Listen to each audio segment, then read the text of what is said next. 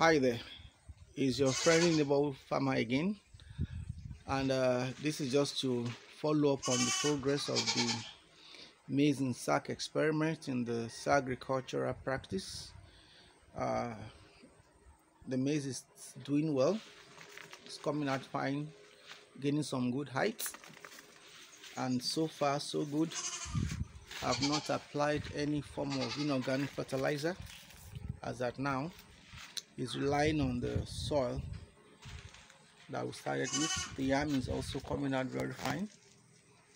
So also is the vegetables. We've harvested vegetable here already once, and even these ones are looking to be overgrown already, bringing out seeds. So the mixed cropping in the sack is showing to be very good, and if done very well from the start, could actually produce, you could harvest multiple crops from one sack. As you can see here, I pray the maize does very well to fruiting. I'll keep reporting.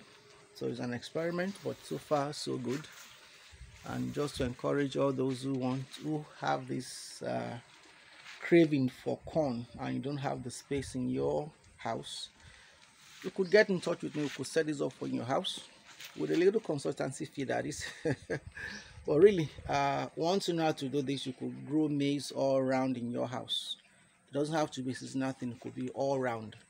Once this comes out very well, then that means you can have maize all round. Thank you, and please subscribe to our channel. Thank you very much.